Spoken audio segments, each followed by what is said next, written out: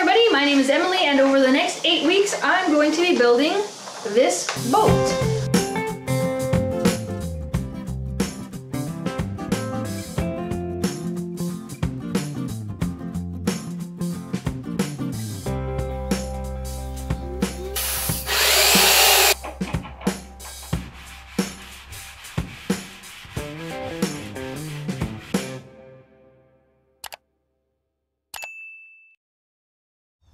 Alright, we have the seat installed. We drilled our holes and put in our hardware for the back seat.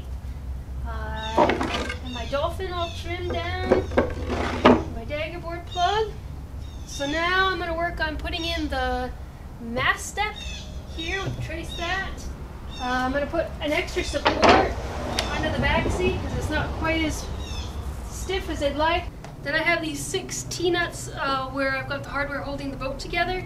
I have plans to waterproof these on the outside in a fancy way, but I have to waterproof the ones on the inside, which I forgot to do before I closed all this up. So I'm gonna have to reach in there and put some plugs there.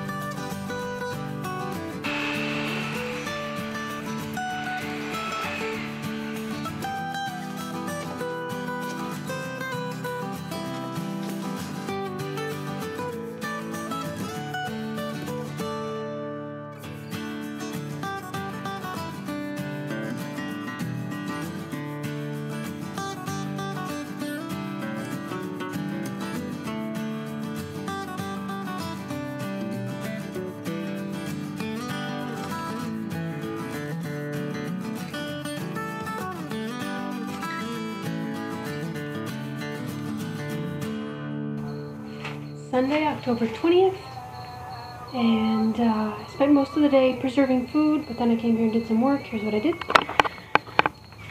I added this webbing on the back seat just to give it a little bit more strength.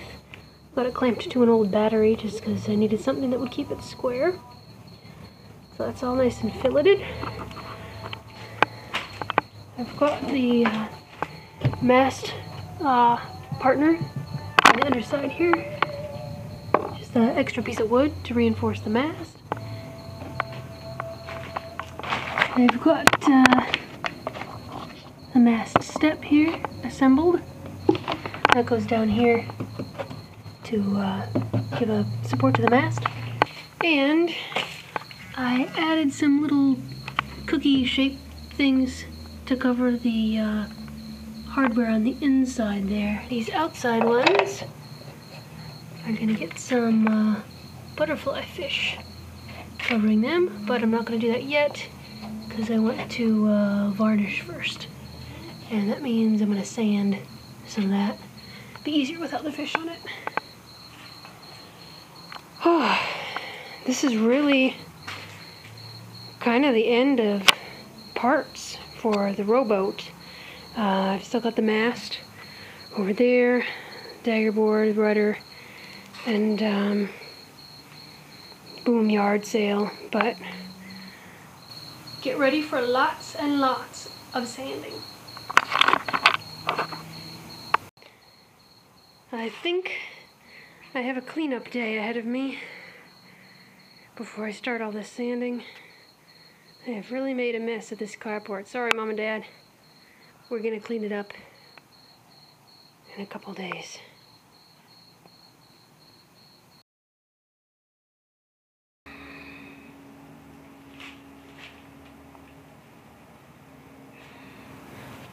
I'm adding some flotation to this back seat. The seat is removable, and that aspect of the seat comes from the nesting pram.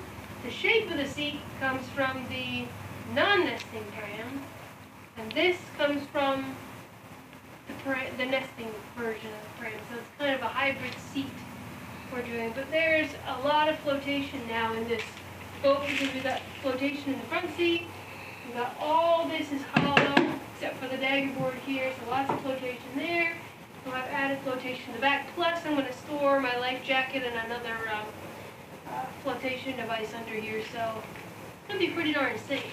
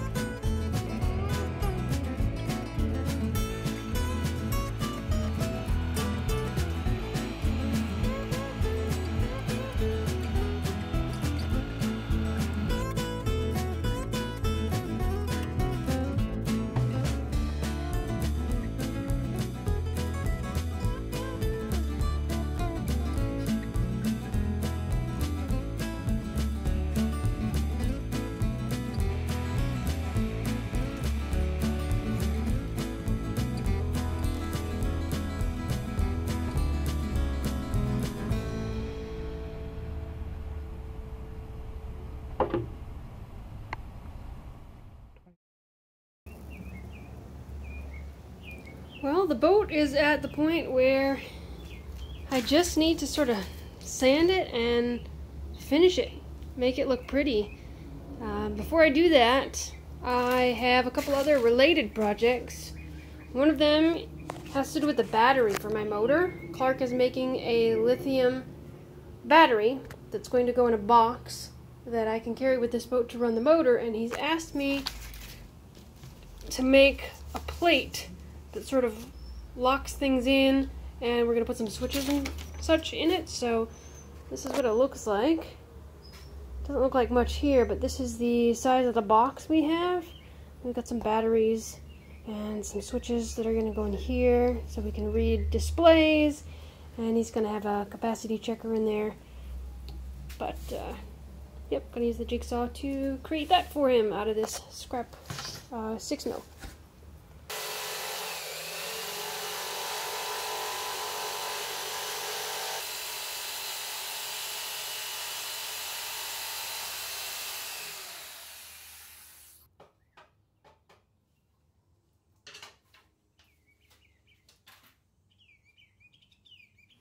Welcome to the lab. This is where Clark invents things. Alright, here's my battery box.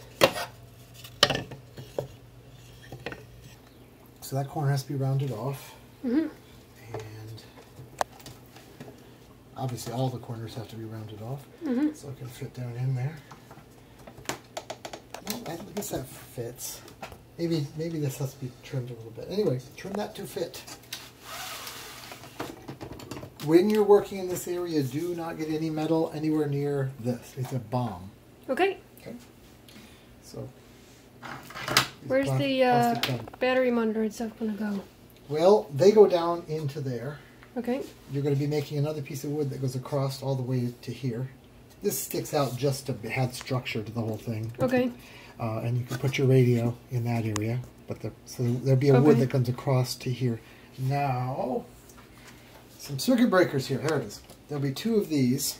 They mount in here. So you need to cut slots and holes for those. Okay. 2 of them, and you want them to go here and here? I think here and here might look. I don't really care. They could even go this way. They've got to have room for this. And the inside, these 2 have little heads. Okay. So it's probably better if they're like here and here, and then we'll not really use that, I think. There's the other one. And then somewhere else here, there's a, it's not this, but it looks like this.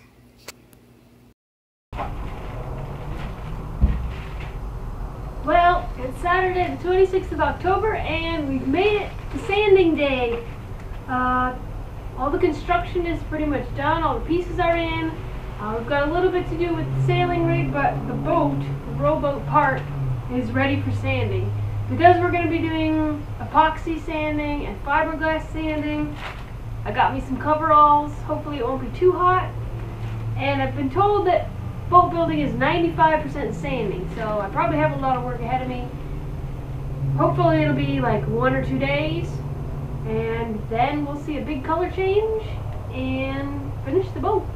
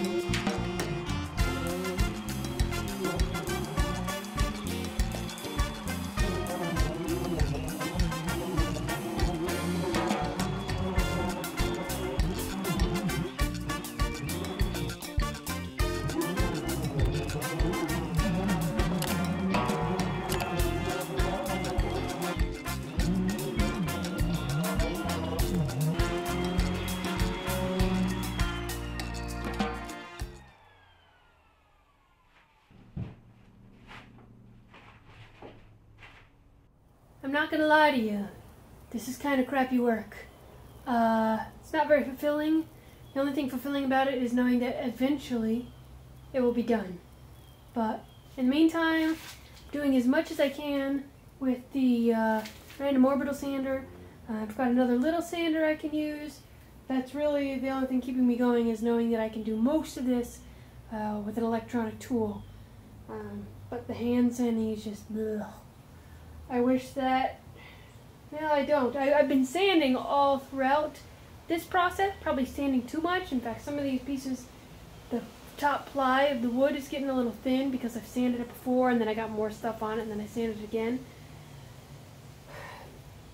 But I do wish I was a little more cleaner, like on these fillet edges here. Right there. Because I'm going to have to really get in there with my fingers and get it done. Then I think I'm going to varnish the inside first, because if there's drips onto the outside is not as important to me as the inside, which is what people are going to see when they're sitting in it or when I'm sitting in it. Whew. Oh man, I'm tired. My arms are tired. My hands are all buzzy from using this random orbital sander. Take a little break and then come back.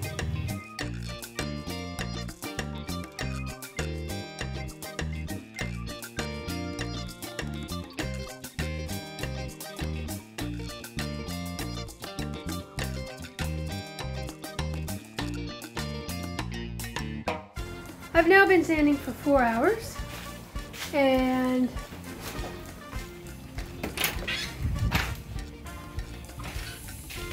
here is front half.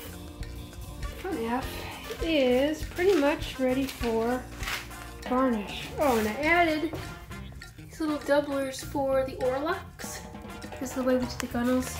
The oarlocks needed a little more support here. Otherwise they'd hang off and there'd be an airspace behind.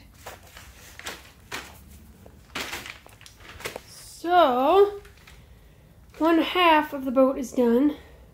It's really more like 1/3 of the surface area. But this was a little more complex because I couldn't really get in certain places. So, that is my Saturday progress. I'm gonna make some progress tomorrow. It's Sunday. And then next week, we paint it. Alright, another few hours of sanding, and I think we're mostly done with the big part of the boat.